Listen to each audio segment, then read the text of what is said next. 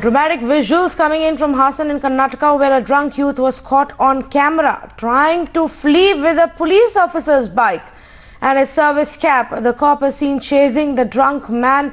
These are the visuals that we are getting to you. As you can see there, on the bike, which is owned by a police officer, is a drunk youth. He's even wearing the police officer's cap and he's being chased by the cop himself. Deepak is on the phone. And Deepak, when did this happen and was he finally caught?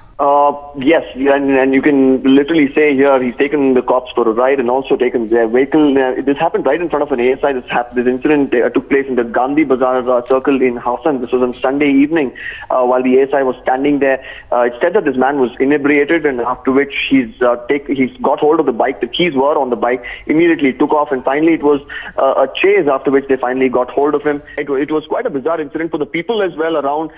They were taken aback to actually see a reverse chase where the person here who was inebriated sitting on the police vehicle, and then him taking off, and actually the policeman here running behind him actually to get hold of the property which is actually theirs. It was quite a bizarre incident, a comical one to say the least, but at the end of it, they've taken this man into custody. But we're not sure about what charges they can really frame against this man, and especially he was inebriated. At this point in time, he's still with the police.